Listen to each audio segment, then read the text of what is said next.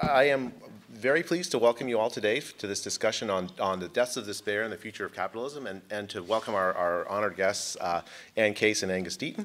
I'm going to say just a very few words about them and about the discussions the discussants that we have who are going to, I guess they're interlocutors, I guess is the way to put it, if we were somewhere else. Okay, so Professor Ann Case is the Alexandra Stewart 1886 Professor of Economics and Public Affairs. I had to look at that twice when I wrote down 1886. She is the Arrow Award winner for work linking on the origins of the gradient in health status and economic status in early childhood. In fact, I teach her work in my health economics class, and it's influenced a lot of my thinking. She won the Coselli Prize from the Proceedings of the National Academy of Sciences for research in midlife mobility and mortality. She has a long list of honors. I'm just going to list a few of them. She's a fellow of the National Academy of Medicine, American Philosophical Society, the fellow of the American Academy of Arts and Sciences. She serves on the President's Committee on National Medal of Science and on the Committee on National Statistics. She has led an incredibly distinguished career, and I personally have learned a lot about health inequality from her work. Sir Angus Deaton and this is fantastic because Stanford doesn't name its professorships in exactly this way. He was the Dwight D. Eisenhower Professor of Economics and International Affairs, and emeritus, I guess. He is at the Woodrow Wilson School in the Economics Department of Princeton. He won the 2015 Nobel Prize in Economics on the analysis and consumption of poverty and welfare. I first encountered his work on a book that he wrote called The Economics of Consumer Behavior, and that also in grad school transformed the way I think about a lot of things. The book previous to this one that he published is called The Great Escape: Health, Wealth, and the Origins of Inequality, where he extols many of the virtues of capitalism, but also, and I guess this is we get to hear the downsides. Discussing this work with them today will be Professor Dan Wikler from Harvard. Dan is the Mary B. Saltonstall Professor of Population Ethics. He at the Harvard T.H. Chan School of Public Health. He is also, it's impossible to summarize the work that he's done in very succinctly. But for instance, he's the author of a book called Chance to Choice: Genetics and Justice.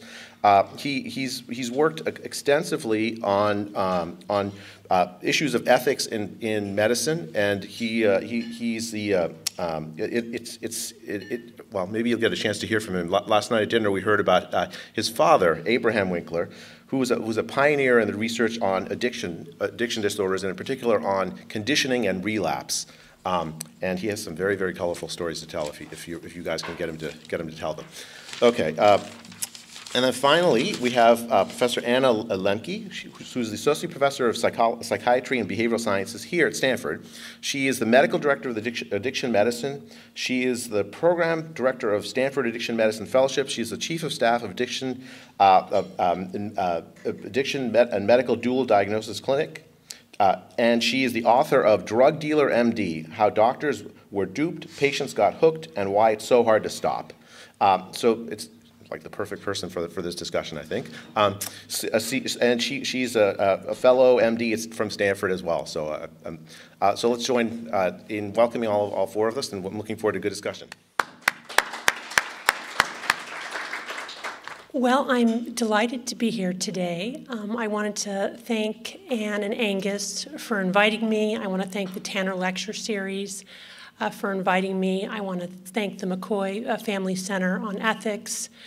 In asking me to speak today, you really honor me and my work, unless, of course, it was a height requirement.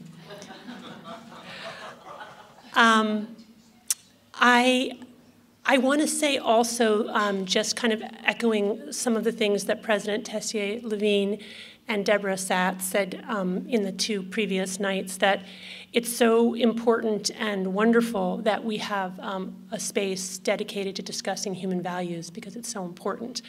I also want to say that I am really personally inspired by Ann Case and her work, and I think it's marvelous that especially in this very controversial era of women economists and the discussion about their work being recognized. I'm very happy that I can be inspired by her work being recognized in this forum. Okay, so today I'm going to make comments on this astounding piece of work that I was lucky enough to have an advanced reading of.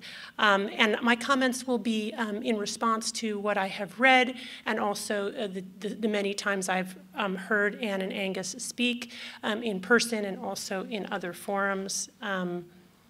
I should say that I do have a disclosure. I've been retained as an expert witness in the federal MDL litigation against opioid manufacturers, distributors, and other defendants based on my book and my prior work on the origins of the opioid epidemic.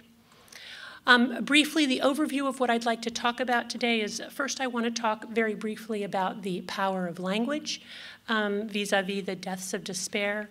Then I want to ask the question, is this a problem unique to the less educated underclass, which is the point that Anne and Angus seem to be making, or is this a more universal phenomenon differentially affecting the undereducated underclass? And the short answer, in my opinion, is that this is actually a universal phenomenon to which we are all vulnerable that differentially affects this subset of individuals that present with a certain phenotype that they try to capture, and I think it's important that they capture it.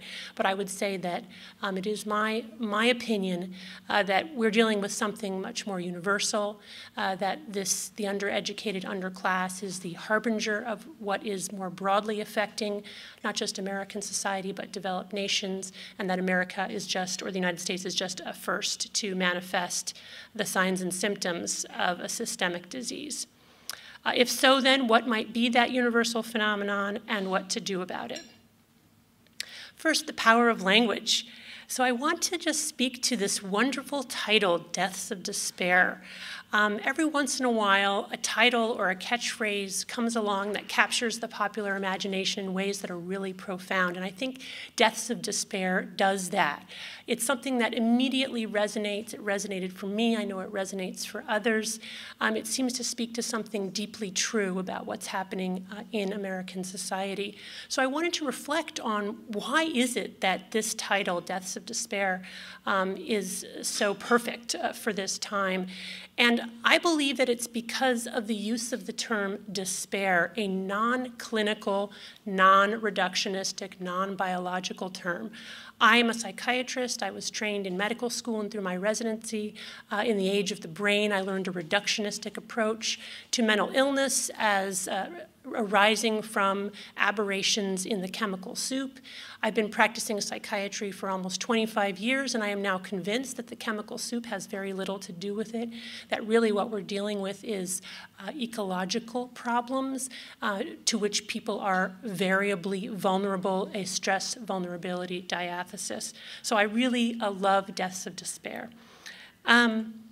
But I want to talk about another way that they've used a kind of a lumping or a term that I don't think works as well, which is calling drug overdoses and alcoholic liver disease suicides. Let me explain why I don't think that that is qualitatively accurate. I have practiced psychiatry for a long time, and although it's certainly true that people with the disease of addiction that leads to overdose and alcoholic liver disease can become suicidal after many years of hopeless attempts to get into recovery and failing to do so. And it is true also that while intoxicated, people can experience suicidal ideation that they don't experience when they come out of it. I don't think fundamentally that people with addiction want to die in the way that people who are depressed and suicidal want to die. I think these are different things. So just an example, anecdotally, I had a patient call me and say to me, I'm surrounded by empty bottles. I can't stop drinking, but I don't want to die. Will you help me? So I think again, these phenomena are related, but it's somehow not accurate to state that they're all suicides. I think because if you were to do that, I think there's a sense of we attribute a sense of volitional behavior to addiction to drugs and alcohol that may not be entirely accurate once people are truly deep in their addiction. I also think that deaths of despair should include all problems of pathological overconsumption, including obesity, which leads to type 2 diabetes mellitus. And I don't think anybody would say that people who are obese are suicidal. So in that same sense, I would not say that people who are addicted to drugs and alcohol are suicidal. Okay, so let me try to capture then what I believe is the unifying problem affecting all of us that disproportionately and differentially affects people who are without a BA and people who are living in poverty. I think the fundamental problem is a problem of pathological overconsumption. We are, in essence, human beings are cacti in the rainforest. Let me explain. Human beings are evolutionarily designed to seek out pleasure and avoid pain, and we are remarkably adept at doing that, so much so that we have, in fact, transformed the world into one for which we are not evolutionarily adapted. I love the concept of the Anthropocene, this idea that's often used for climate change to explain the way in which human behavior has changed the face of the planet. I think that we can apply that same concept to this problem that's manifesting as deaths of despair. We have changed our ecosystem through the remarkable success of capitalism to the point where we are killing ourselves. We are, in essence, awash in dopamine, dopamine being that pleasure neurotransmitter. In many different forms, we have increased access, increased potency, and increased consumption. So in essence, I believe that deaths of despair are the result of pathological overconsumption due to increased access to high-potency pleasure goods, which I think could also include things like screens, more disposable income to buy those goods, which I think somewhat challenges this notion of income inequality as the core problem, which is not actually what Case and Deaton say. They talk in a much more nuanced way about rent seeking, but this idea that somehow class and poverty explain this. More leisure time to consume these pleasure goods. I think time is a really fundamental variable in this discussion of deaths of despair, and I'll talk about that. And then importantly, which is really what Case and Deaton are getting at more broadly, the lack of alternative sources of dopamine, or what Freud referred to as love, work, and play. The question that I would ask is this: are deaths of despair really indeed the dark side of capitalism? You've all seen this graph showing that as opioid prescribing has quadrupled over the last several decades, so have opioid-related deaths. I believe that the opioid epidemic is fundamentally and primarily a supply problem. People who have increased access to opioids are at higher risk to use them, become addicted to them, and die from them. Access to addictive substances are a fundamental risk related, it is probably the primary risk for becoming addicted, at least in modern society. We're now, of course, in the second wave of that epidemic, where deaths attributable to heroin and fentanyl now supersede deaths related to prescription opioids. But again, that's a natural transition from prescription opioids to these illicit substances. And potency plays a big role in this problem, again, as Anne and Angus have pointed out. And this is part of the innovation of technology. The fact that we have substances like fentanyl, that we can make them cheaply in illicit laboratories, that they're actively being made across China and imported into the United States in a kind of reverse opium wars, is really a testament to technology, mechanization, globalization, and the vastly increased access to addictive substances. I'm going to go through very briefly a series of papers that I think are in support of this idea that although economic factors and individual factors play a role in deaths of despair, the primary role is exposure and consumption of these drugs.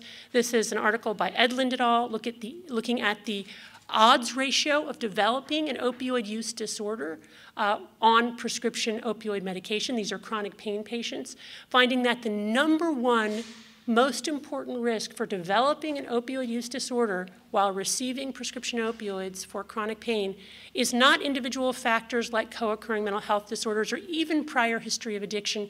It's dose and duration of that substance. What drives prescription opioid abuse? Evidence from migration, a very cleverly done study, including people here at Stanford, looking at if you take a Medicare patient on SSDI and watch them move from a region of higher or lower prescription opioid misuse, how does that geographic change affect their risk of opioid misuse and addiction? And finding that whether or not there was prescription overprescribing in that region and prescription opioid misuse was a stronger predictor than individual factors of whether or not that individual would then engage in opioid misuse. Likewise, Christopher Room has done work in this area, and I can't really comment on his math because that's not my area, but ultimately he also concludes that that really this is a drug exposure problem more than it is a problem of class or race or economics.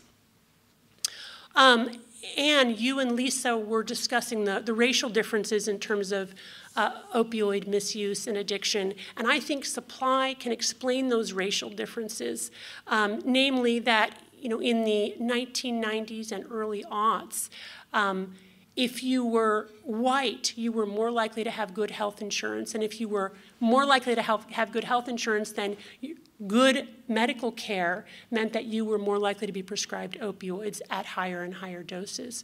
So I think it's the endemic racism in our medical system that explains why white people were more likely to be prescribed opioids than brown or black people of a similar economic class.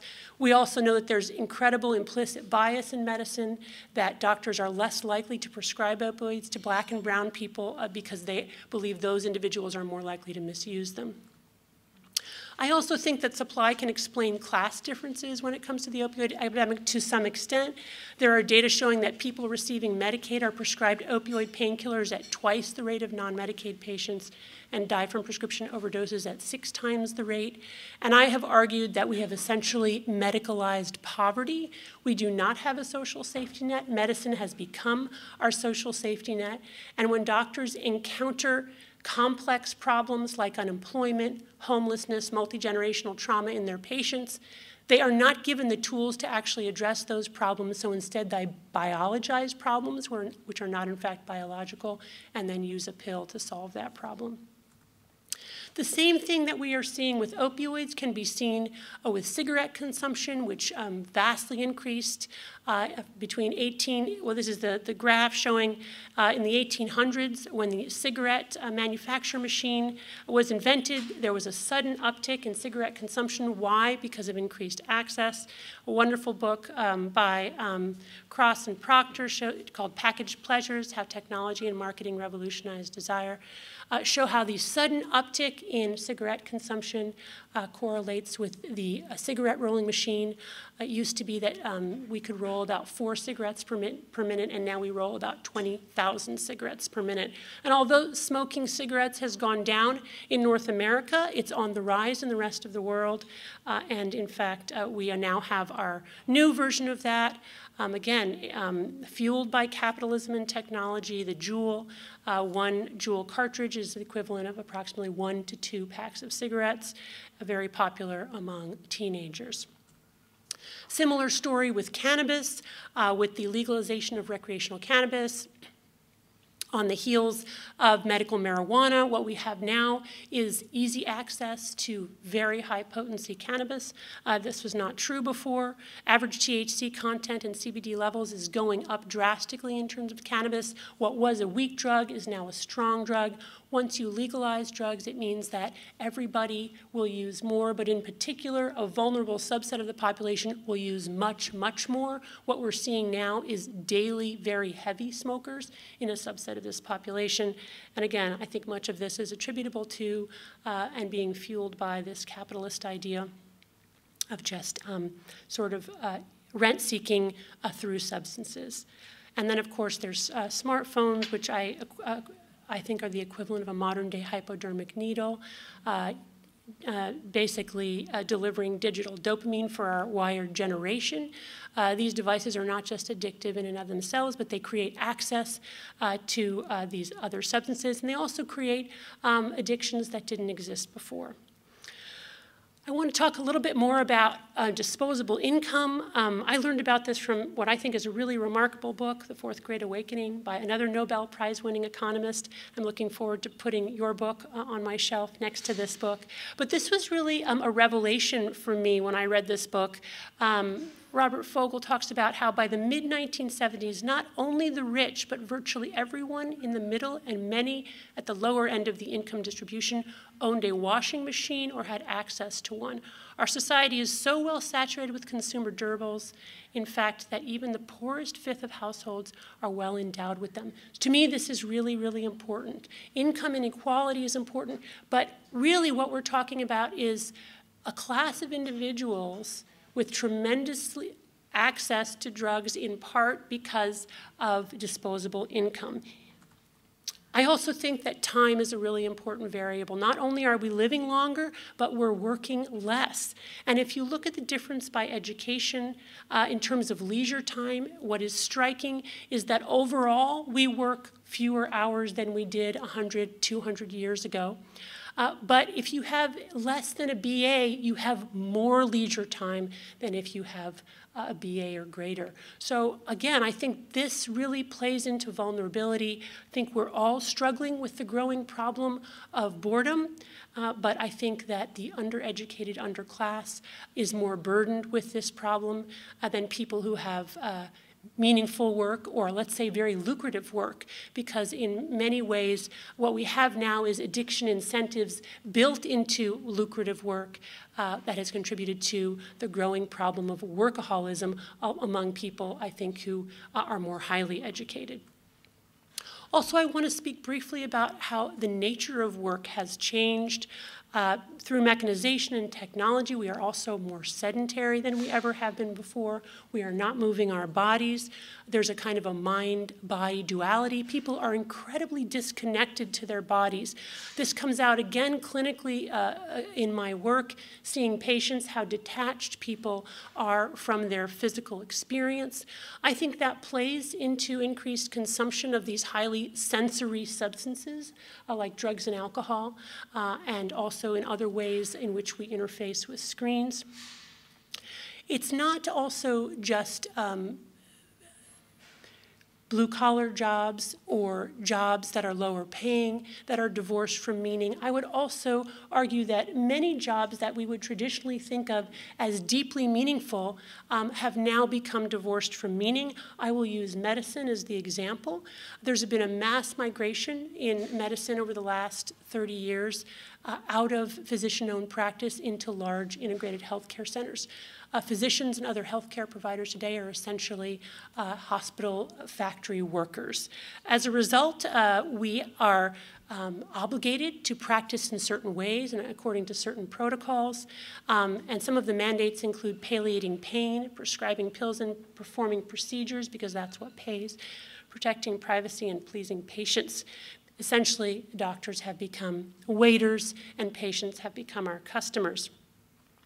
As I said before, addictive incentives have been woven into this corporate structure. This just happens to be a plot of my revenue earning graph that I receive monthly from my administration, which tells me whether or not I am meeting my targets. You can imagine that when that line is above the purple line, and I happen to choose one that's above to show you all, I get a little jolt of dopamine, and when it's below, I'm quite unhappy.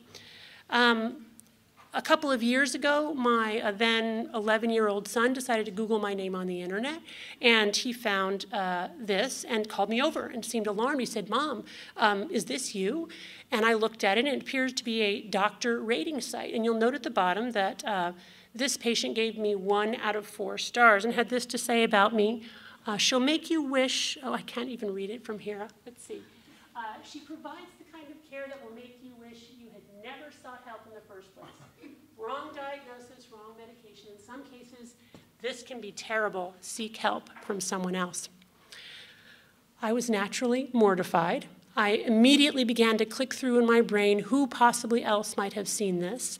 And I had to admit to my son that, yes, that was me. This is really fundamental to this problem. I've gone all around the country in the past several years speaking to healthcare providers and urging them to prescribe more judiciously. And they'll say to me, Dr. Lembke, I'll prescribe fewer opioids when you can promise me I'll still get good scores on my patient rating satisfaction surveys. How we do on these surveys in medicine is directly tied to our professional advancement and directly tied to our salaries. And you can imagine how that impacts our prescribing habits. Now, there also, by the way, is no evidence to show that patients who rate their doctors more highly have better health outcomes. There is evidence to show that they're more likely to go back to that doctor, but not that they're necessarily going to get better. And there are some data showing that individuals who rate their doctors more highly are more likely to use prescription drugs and to die earlier, even when controlling for comorbidity. Now, the good news is for me is that my son did come back in a few minutes later and he said, don't worry, Mom, I just gave you 4 out of 4 stars. Twice. I also think, and Anna and Angus, you talk about this in myriad ways, but I think it's worth pointing out that cultural narratives have also played a role here. We had an interesting question on the first night. What is it about the 1970s? Why this transition? And of course, you talked about stagnating wages and other reasons why that was a pivotal turning point. But I think there's something also going on culturally that we have now developed over many decades, starting about in the 1960s and 70s, narratives that promote consumption as the highest good. I will just share with you a patient who I'm currently treating, brought in by distressed parents, a 21-year-old male, who explained to me his life philosophy as follows. I do whatever I want whenever I want. If I want to stay in my bed, I stay in my bed. If I want to play video games, I play video games. If I want to snort a line of Coke, I snort a line of Coke. If I want to have sex, I go online and find someone and meet them and have sex. Very distressing life philosophy. It's not working particularly well for him, but he's not really inclined to change it, and I'm struck by the normalization of this hedonistic approach. As I've written about before, we're also culturally in a time when we have no tolerance for pain, when pain has become anathema.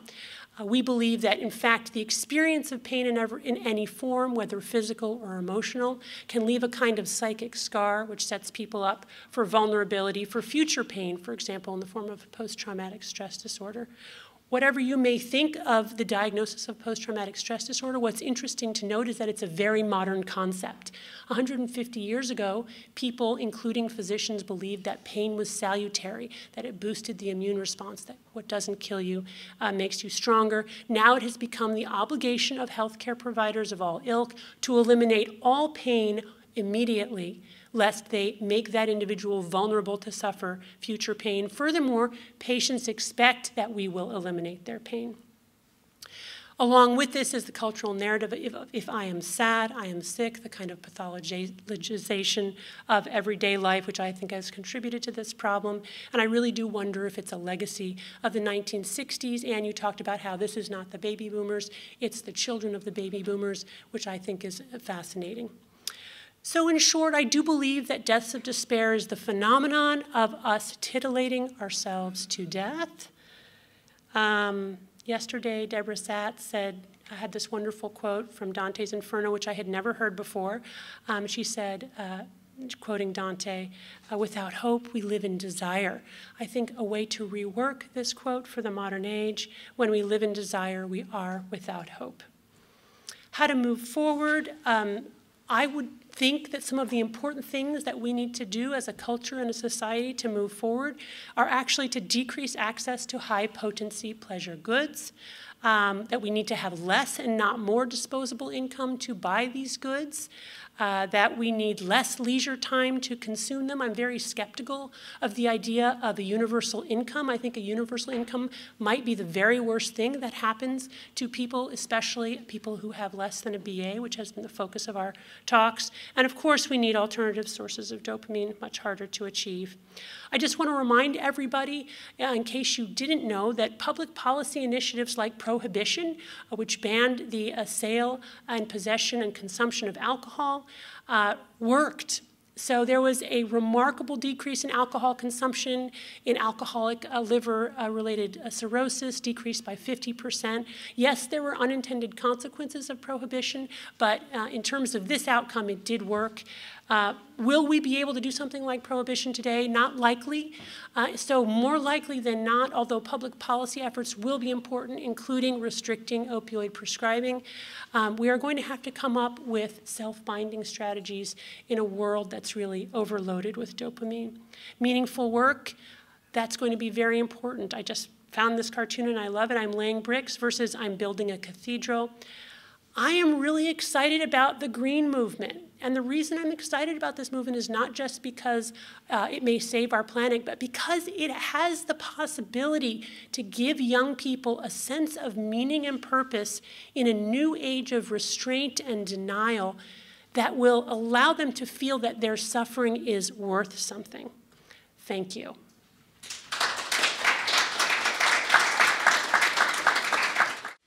That was just wonderful, if I may say, editorialized. Really enjoyed it so very much.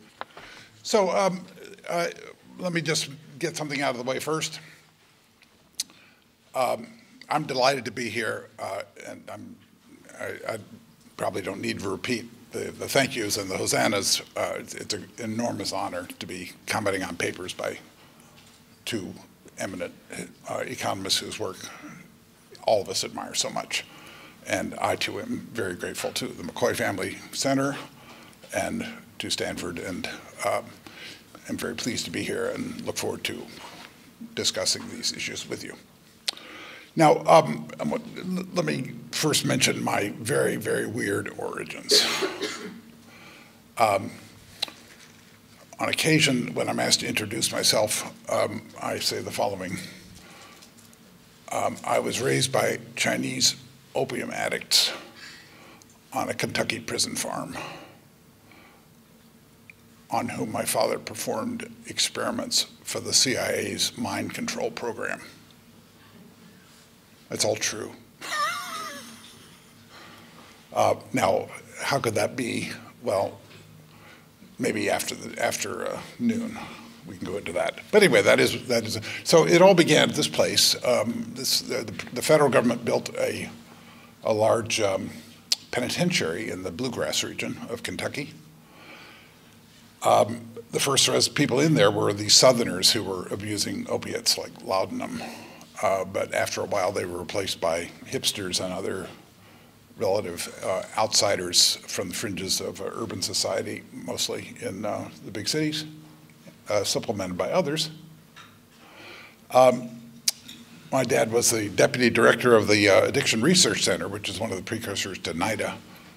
And a lot of the early work on the mechanisms of addiction and in general on psychopharmacology was actually done in the labs at this place. And we lived on the grounds, and I grew up there.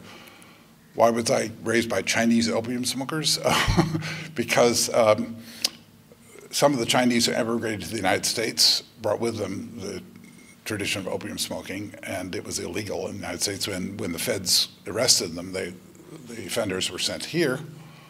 And why did they raise me? Well, every prisoner had to have a job, and the jobs that were most desirable were to work in the households of the medical staff.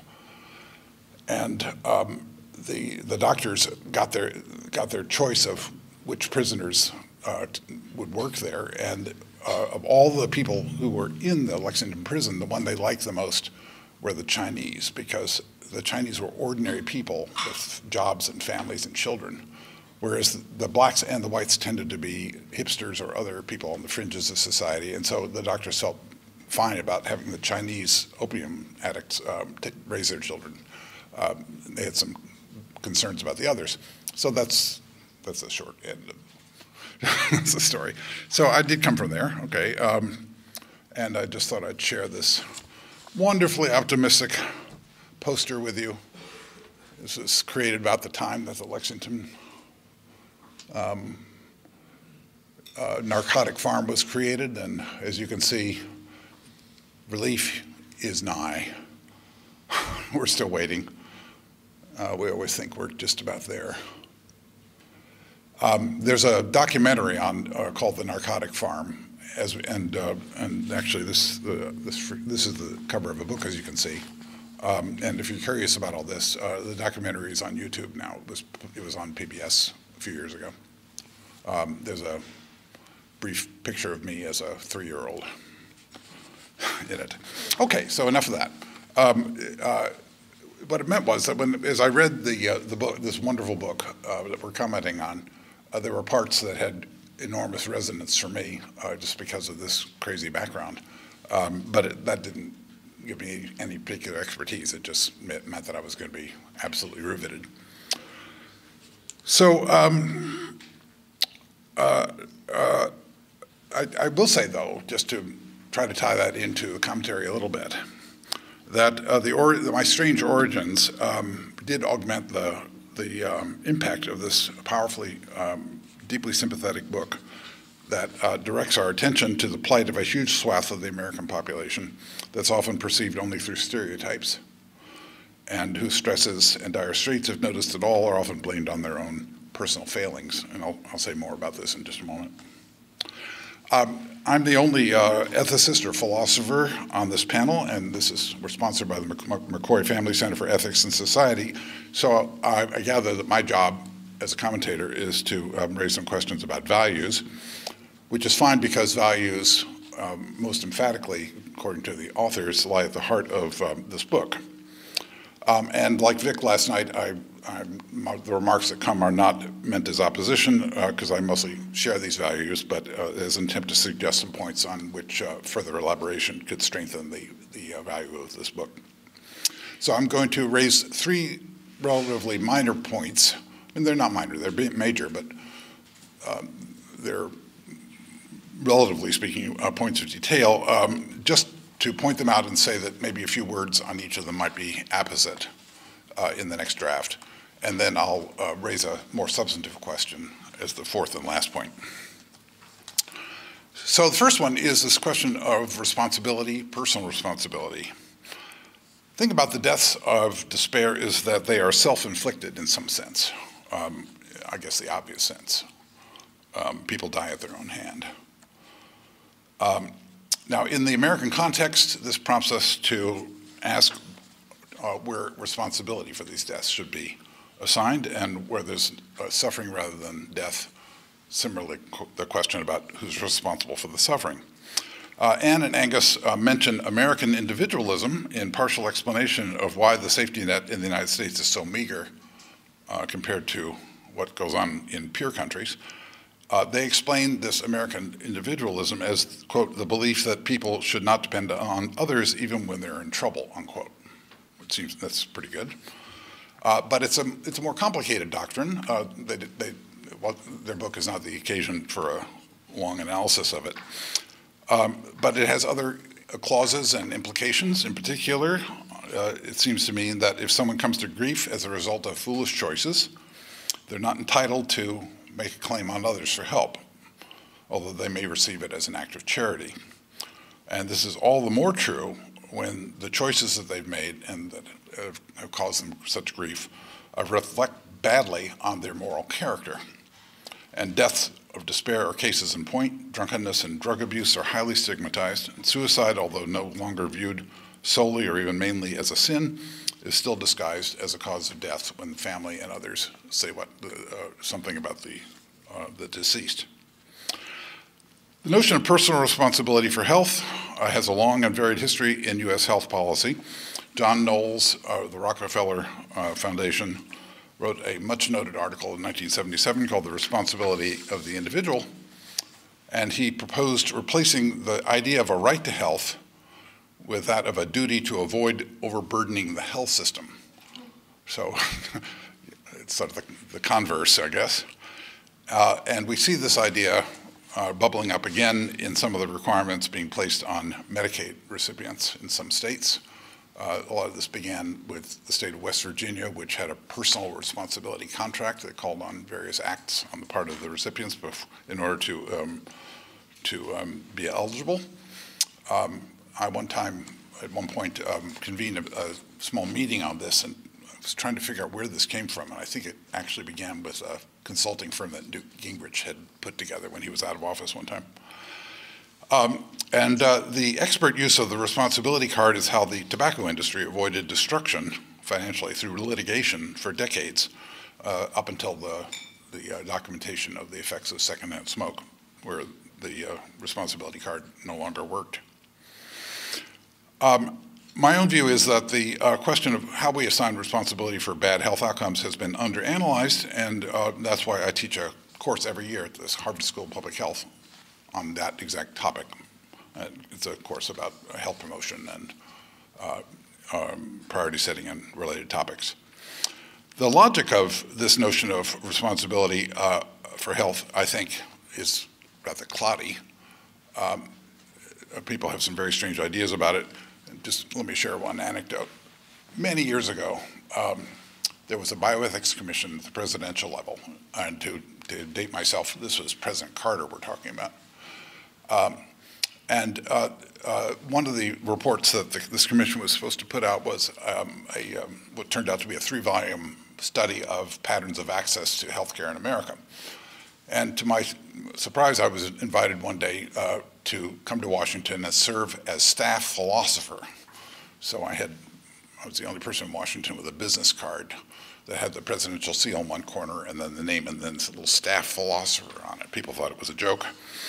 When I told them, no, this is real, and I told them what I was working on, they said, oh, good, I'm glad we have you doing what you do, because you're going to explain how American individualism accounts for why Americans don't like collective solutions or collectivist solutions to problems of healthcare delivery. I heard that from a lot of people. Now, what struck me as strange about it was that Americans love Medicare. And that's one of those collectivist solutions. So I thought, it's a funny country where Americans have sort of built into their moral fiber from birth this antipathy toward collectivist solutions, and then on the night of their 65th birthday, everything changes, and they all become socialists.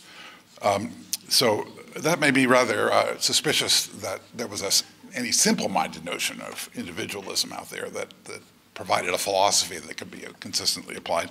I wondered what else might be involved. This book doesn't have to go into any of that stuff. But at the same time, the question of responsibility does figure somewhere in there. Now, it's not talked about in the book, except in passing. You would hope, perhaps, that the responsibility card wouldn't be played in the case of deaths of despair. People are dying, for Christ's sake, so why talk about whose fault it is, or especially if what we intend to do is to pin the fault on them. Our response should come from pity or solidarity or sympathy. But I'm afraid this is taking too much for granted. Many of you, I'm sure, have read this book, Hillbilly Elegy by J.D. Vance, which paints this picture of devastation in a family of Appalachian origin that he grew up in north of the Mason-Dixon line. And that book, as heartrending as his stories are, is a victim-blaming book. And Vance is talking about his own family here. And it's gotten a huge readership and an appreciative one. He escaped all this, but although he sympathizes with the people who didn't escape and who've fallen victim to the mayhem that's taking everybody down, it's pretty clear that they're to be blamed for it. And what's saddest about all this, I think, is that so many of the victims accept this verdict. And how that could be is a long story, which probably others are better equipped to answer or to tell. But when the victims accept the story and accept the responsibility for themselves, perhaps this robs them of their capacity to protest and to resist. So you may think, I'm speaking Angus and Ann here, you may think that this question of who's responsible for these self-inflicted wounds the answer is so obvious that it's not worth dwelling on, but I'm afraid that in the minds of a good number of readers. If they agree that the answer is obvious, it's not going to be the same answer that you come up with. Now, here's a second one, which is rather different. I want to point out one question that comes up in the context of their discussion of globalization. Anna and Angus acknowledge the role that globalization, in particular the Chinese inexpensive imports, have had in undermining the economic base of the American working class. And they rightly point out that this same phenomenon has not led to the deaths of despair in our peer countries. So, and they, of course, they're also flooded with Chinese imports. So we can't invoke globalization as the single unanswerable explanation of the patterns that Anna and Angus have shown us have prevailed in the American working class. Okay, fine, no argument there, but I wonder if they might want to address, even if briefly, a different aspect of this issue, which is how to take the gains to the Chinese into account in reaching an overall judgment about these exchanges of benefits and risks. I've been traveling in China for decades, and watching the development of China, even as an occasional visitor over this time, has put me in awe. It's been said that the augmentation of human well-being that's taken place just recently in China, as hundreds of millions of people have risen from poverty to the middle class, has been the greatest movement, the greatest collective benefit in the history of the human race, at least within such a short period. And indeed, for that reason, but also because of the implications for economic and even military dominance, the rise in China may be the single most momentous development of our lifetime. Now, to the extent that our loss is their gain, and we can have much argument about how much that extent is real, can we automatically say that the losses are what matter? Because after all, there may be a multiplier effect here. Maybe that the loss of somebody's job in America provides employment for 3 or 4 people in China who then lift their families out of poverty, and then with them perhaps the families of the people who sell them things in the village because they have the money to spend. So when jobs are lost to factories here, it's possible that more people are helped over there than are hurt here. Now, in an era of America First, the idea that we should try to factor in the benefits to the Chinese before reaching overall judgments about the direction of affairs might seem unthinkable, certainly unsayable, outside of this room. But what is the job of the economist, or for that matter, a philosopher? Do we have a national bias? Well, we're not supposed to, I think.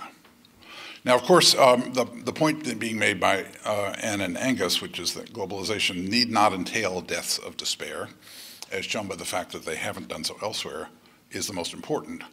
But the moral calculus that I'm talking about here might be worth engaging, if only briefly, as they proceed. Now, a third one, which I think is going to come as a bit of a surprise, I just want to mention the word tobacco.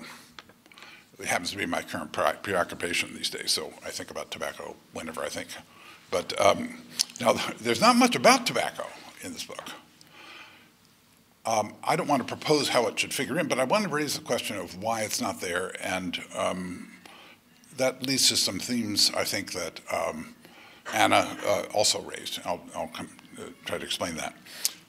Now, the number of deaths per year from tobacco, which is even now about 460 or more, 460,000 per year in the United States. That's not so different from the 600,000 deaths of despair that Anne and Angus have uncovered, and it's larger than their components. So that's pretty big. And the tobacco deaths have some commonalities with these deaths of despair fatalities. For one thing, it's self-inflicted, as they are. And smoking furnishes a pipeline from household budgets of the working class into corporate treasuries, where a lot of it is recirculated to Republican politicians and to a maze of organizations that present themselves as think tanks but are in fact public relations exercises in disinformation. And this is a circuit of funds that kills and impoverishes the working class, whose victims in turn act as allies in defending it. And this story, I think, again, mirrors some of the stories that are told in other connections in this book. So maybe all that's needed is just a short explanation of why you're not talking about tobacco, but it also might be an opportunity to address a question that I think hovers over this discussion. This is one that Anna alluded to, which is exactly what this notion of despair amounts to and how it figures in these causal explanations of the excess mortality that we've been introduced to in such a forceful way. So what makes a choice an example of despair? This question comes up when we think, as Anna pointed out, when we think of these accidental drug overdoses where the deceased probably thought he or she was just trying to get high rather than committing suicide. Some people get high by shooting up drugs, and other people go to the Metropolitan Opera, which fortunately is dangerous only to your budget. So how do we know when to invoke despair? Is a smoker despairing? Is someone who overeats, myself included, despairing? And why isn't smoking, or overeating for that matter, classed alongside alcohol and drug use? In the case of smoking, it's certainly more lethal in terms of half the people who do it die from it if they keep it up. And it's hard to find that kind of lethality in almost any other product that Americans die from in large numbers. So I come finally to my last point, which is the one where I think there is a possibility of substantive disagreement, although I don't have a position, so that's kind of hard to prove, but if I had one, it might be different from yours. So this is the notion of unfairness as a cause.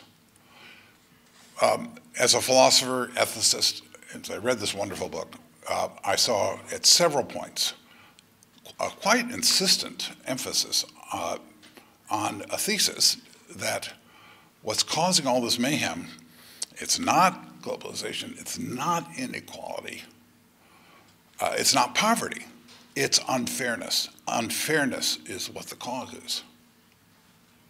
Okay, now I thought, look, I'm in the philosophy business. This is great. We're colonizing economics. Here's a philosophical idea, and it's being used as the key element in a causal explanation by two of the world's greatest economists. This is, we've made it. But of course, it raises some questions. We want to know exactly how this works out. What's the causal sequence exactly, and how does the unfairness get in there? And all right, so that's one question.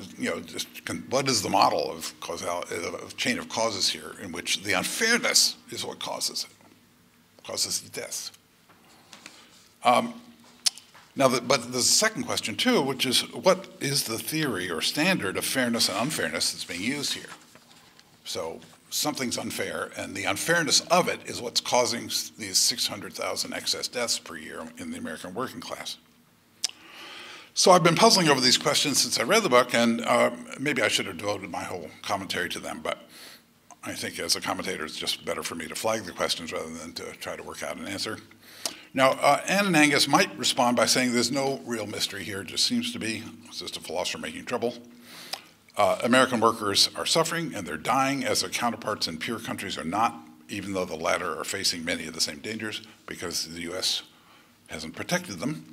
Indeed, both corporations and now the government, which is increasingly their ally, if not their agent, are joining in the looting.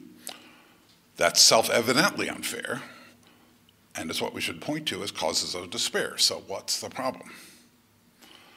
Well, maybe there isn't. Maybe that's enough of an answer, but maybe not. So one problem is that rent-seeking and also reverse Robin Hood plundering and so on didn't begin in 1970, as Vic reminded us last night. It's been going on for quite a long time, and it's not restricted to the United States. The big difference is that in times of slower growth, these practices inflict pain. Winners are taking well-being from losers in a zero-sum game.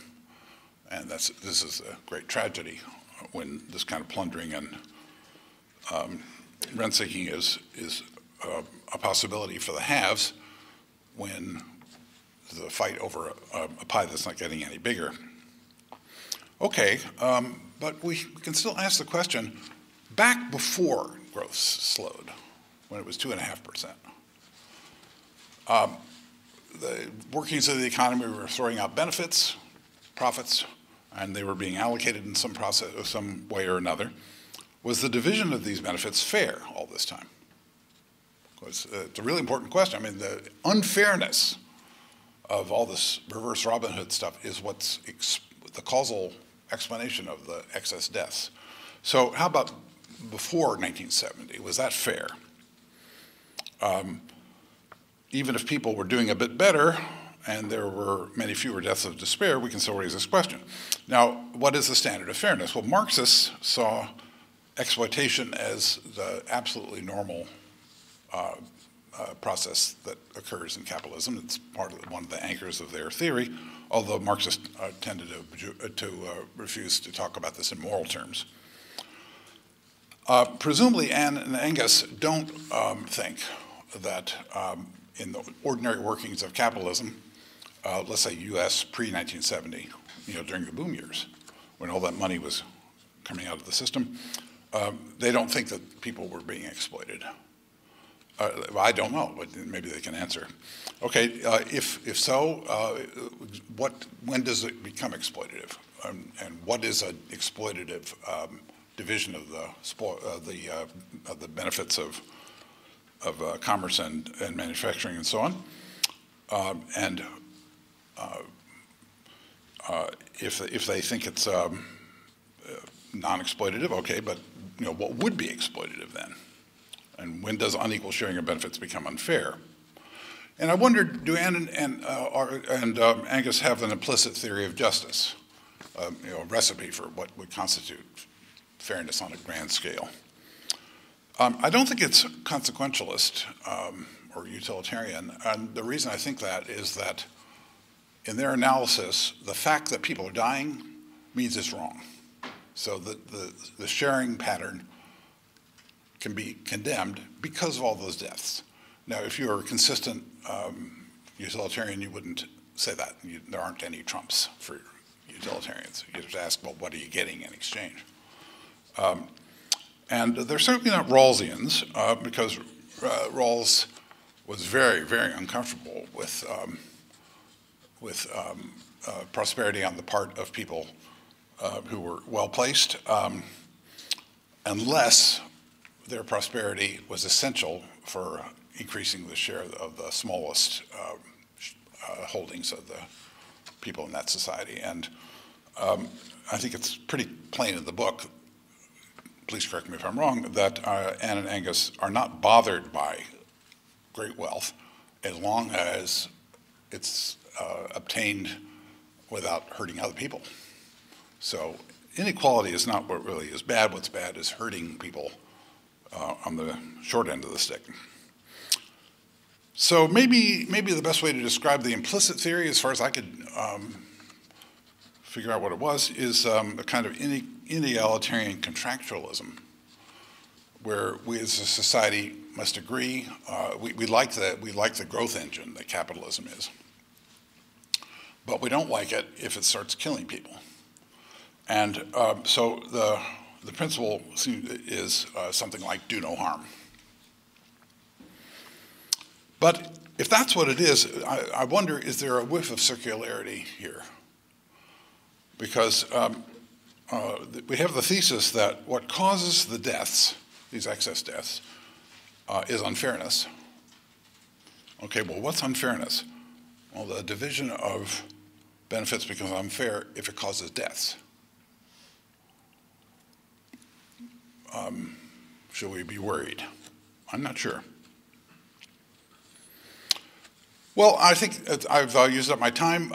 If I had another moment, which I don't, I would then throw all caution aside and pretend to be a political scientist I think there's a big story that is not in the last part of the book, but I think the book would be bolstered if it were there, and that's basically it's an account of the rise of the far right in American politics, which we can date back to the reaction to the New Deal, and it's one that has been chronicled now in a series of rather alarming and fascinating books by historians.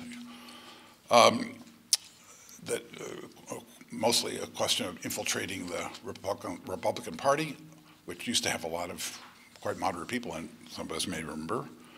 And it started back in the 30s under Roosevelt. It was regarded as fringy up to Goldwater, and then got ahead of steam even though he was disastrously defeated, and culminated in the takeover of the 2016 trifecta, which wasn't just a victory by the Republican Party, but by the far right wing of the Republican Party. In my own view, the key figure is not Trump, who's just an aberration, but McConnell. And I don't think it's an accident that he comes from a tobacco state, namely, same one that I do. I know that type.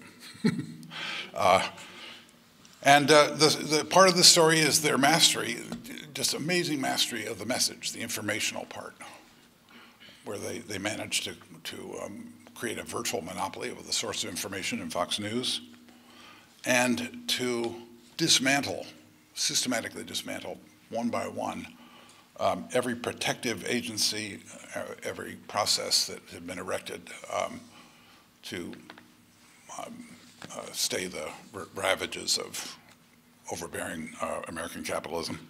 And they do it in a way that, going all the way from the Civil Rights Commission to the Consumer Financial Protection Bureau, and above all to paint a smiley face on it at all times so that no one's alerted to what's going on. So I'll just conclude on a happy note.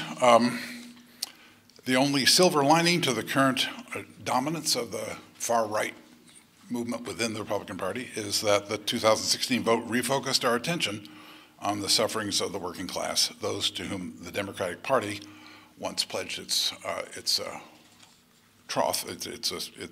mission. And I'll just conclude by saying that this deeply compassionate book offers help in rededicating ourselves to this mission and explains why we must. Thank you. We don't have this. We just have the 2 lectures followed by discussants. And so this is a rather strange beast as far as I'm concerned, and I didn't know what to expect. And this has just been wonderful. I mean, it's great to have the 2 discussants have a real amount of time and develop arguments, and boy, did they develop some arguments. So I think there's several things. Obviously, Anna and I have not had the time to consult yet. But it's clear that several things are going to get changed in the book. And for that, we're just eternally grateful. And I think on both sets of comments that, not everything I would 100% agree with, but there are things that really I and Anne have thought about pretty hard, but I think this has probably really changed her mind to some extent. So just going through 1 or 2 of the notes here, I think, which are perhaps worth talking about. On Anna's comments, I think this power of language I really go along with. And I think the one thing we really will talk about much more carefully is this, I think in the book we say, in some sense, these are all suicides. And that's a very weaselly statement. So I think we have to be much clearer about to what extent they're self-inflicted and to what extent they're not self-inflicted. And they clearly are very different, while there's still a commonality there that we want to talk about. We thought about including obesity, type 2 diabetes deaths, and so on. The problem with that is that once we've got a fairly sharp thing where we are, and if we extend it too far, we're worried that we would lose the sharpness. So we really thought about that hard, and maybe we should have done it, but we really have not gone that way. But I hope we can use this quote about I'm surrounded by bottles, I can't stop drinking, and I don't want to die, because that strikes me as exactly the right thing to say. And it's a quote that captures something that's really very, very important and that's not in our book right now. So I think we would really, really move on that. It relates also to, Anna and I spent a lot of time, not as much as we used to, at the Metropolitan Opera. We don't think of ourselves as on the verge of deaths of despair. We're listening to the opera. It might be deaths of something else, but it's true that you're sort of feeding the beast in some sense, and we're just feeding the beast.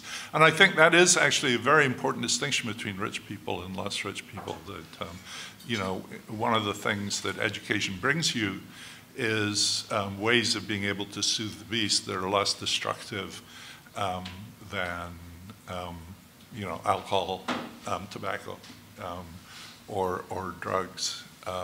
It's something that economists have to, there was a set of papers about 25, 30 years ago about that, which is that one of the distinctions between people who are wealthy and people who are not wealthy is that poor people by and large only have their bodies. They have very little else. They do what economists call human capital, meaning education and so on. They have relatively little of that.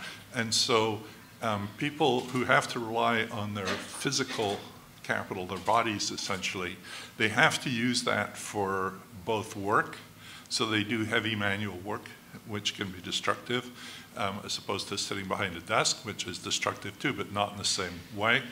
And also, if to get pleasures, you know, they have very little interest in going to the opera or maybe reading books or something like that, but there are other ways, and that could be quite destructive of the body too. I do want to say, though, that I agree with almost everything that Dan said. He may have left you with the impression that we endorse American individualism. I mean, we talk about it in the book as a possible cause of this thing, but it's not something that we actually endorse, nor do we say that people are entirely, I mean, the responsibility issue is a very interesting one. I've talked with Dan about this before, and I'm not quite sure where he sit on this, but it's not, we're not endorsing American individualism. I think one of the things that explains the lack of a safety net in the US that we talk about a little bit, and which hasn't really come up here, is race.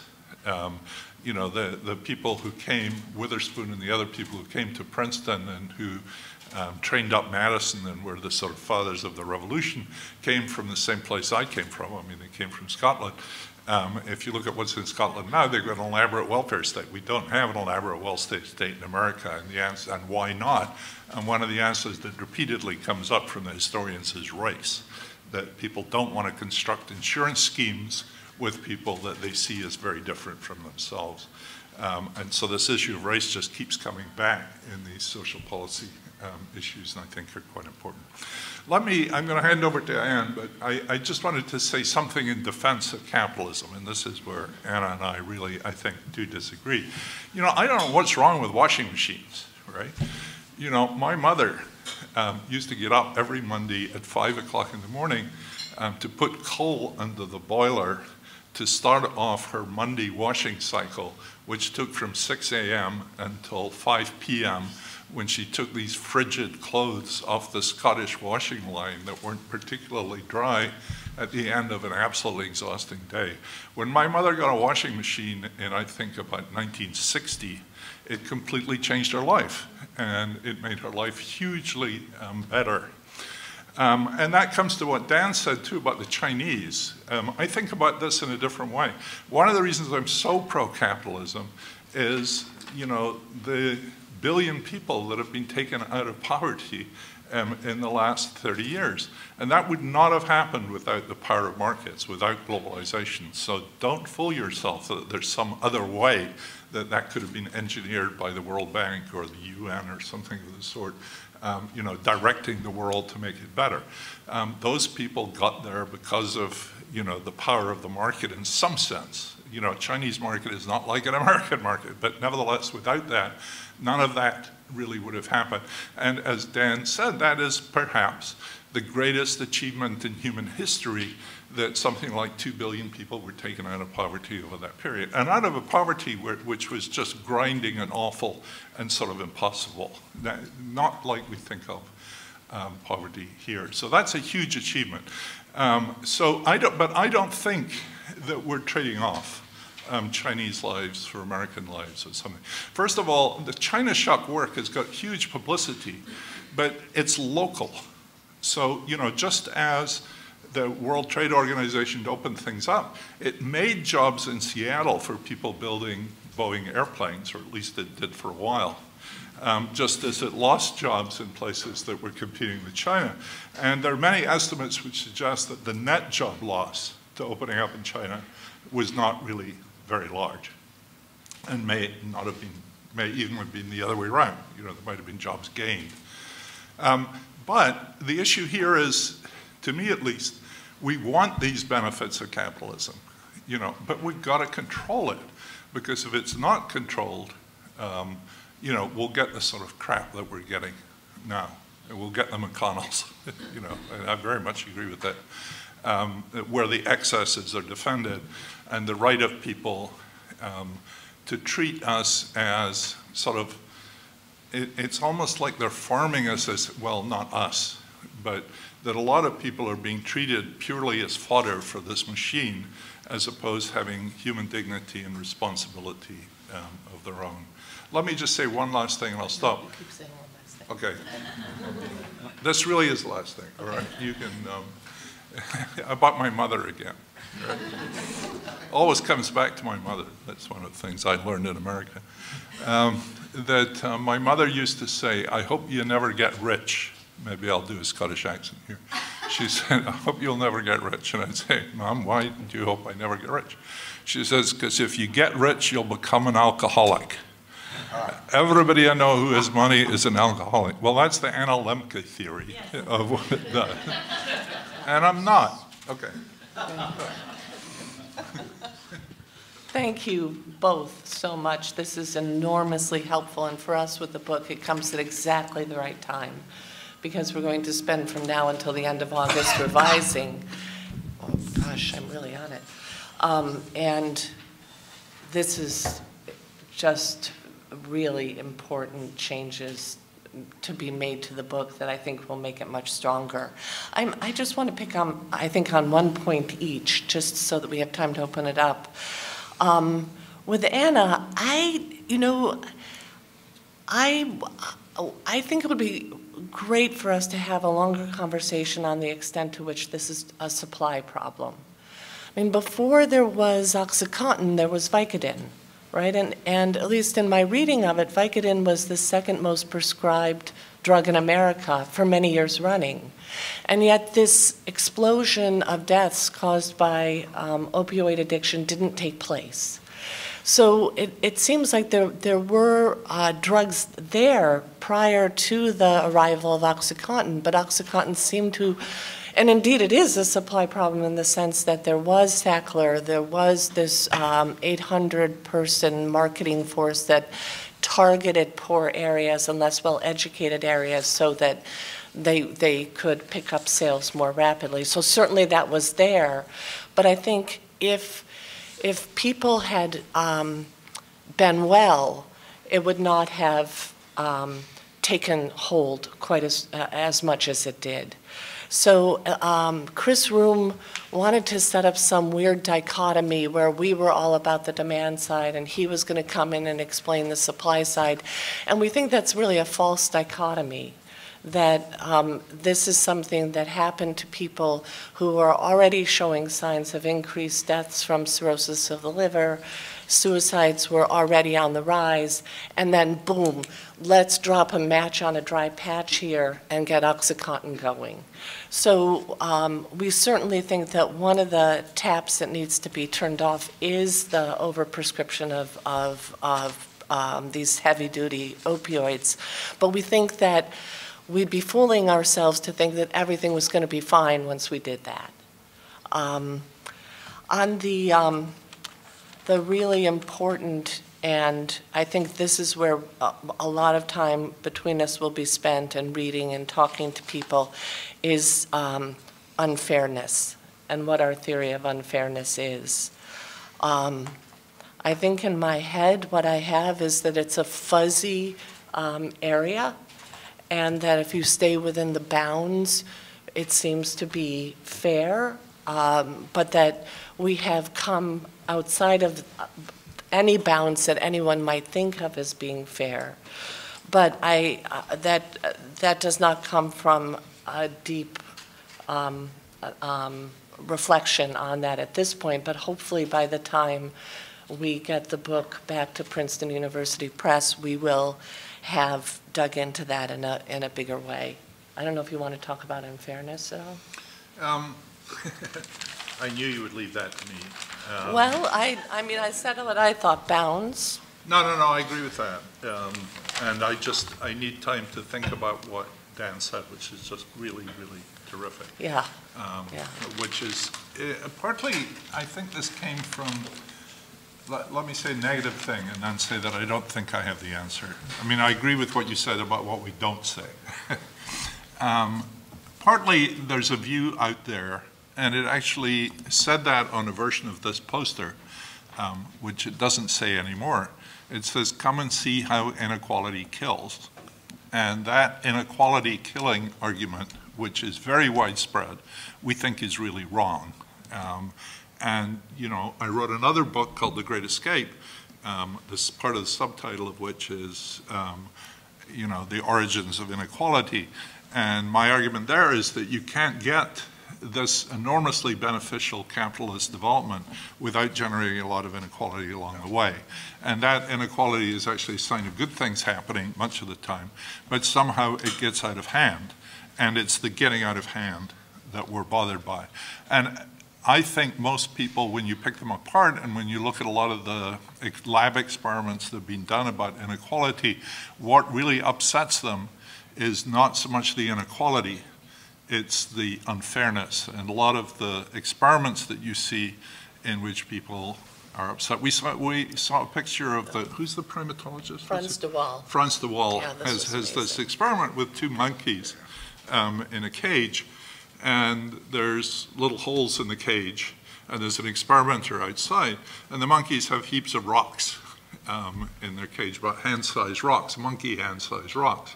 And the monkeys have to hand a rock out, and in exchange the experimenter gives them a piece of fruit for the rock. And they've been feeding them cucumber. Cucumber's a fruit. Yeah, okay, sorry. It's just not a very nice fruit. It's right. Which is part of the story. This thing has been running along for a while, and the monkeys are taking rocks out, happy as clams, and getting pieces of cucumber back and munching on them, and all's happy. And then the experimenter gives to the monkey on the right a grape instead of the cucumber, right? The other one might, ooh, this is really nice, right? And the other one goes on eating a cucumber and looking over his shoulder. They're in perspex cages so they can see each other. And then the next time around, another grape, another piece of cucumber, and he eats it sort of very slowly. And then the next time he gets a cucumber and the other one gets a grape, the monkey starts hurling rocks at the experimenter. And cucumber right back at it. And beating on the cage and trying to tear the whole world apart, right? Now, that's not inequality. And Franz de Waal immediately after the word said, that's the effect of inequality, right? I don't think it's the effect of inequality at all. It's just grossly unfair. Why the hell is he getting a grape while I'm getting this rotten cucumber and I'm going to hit it in your face? And I think what's going on in our society a lot of the time is just organized theft. And, you know, I think rather than me say it, Dan said it, you know, organized theft organized by Mr. McConnell. But again, organized theft, as Dan said, was happening before 1970, right? But the pie was bigger and everybody was getting something. Actually, I disagree with you there. Yeah. I think the rent seeking really did start in 1970. You know, when Ralph Nader went after General Motors in 1970, there was not a single General Motor lobbyist in Washington. There were no lobbyists in Washington. There were trade associations that basically reported back. So the whole modern lobbying industry, which is sort of slowly strangling and corrupting our government really started in 1970. And I think it's a response to the slowing growth, or that's one of the causes of it. I mean, I think the Nixon, you know, all the stuff that went on around that time geared it up. But I think it's a modern phenomenon, and that's what most people don't understand, that lobbying, the modern lobbying industry that we really see is a post-1970 creature. Yeah, but that doesn't make the Treaty of Detroit fair, No, I right? agree with that. I mean, I'm trying to avoid the hard questions. You answer that one.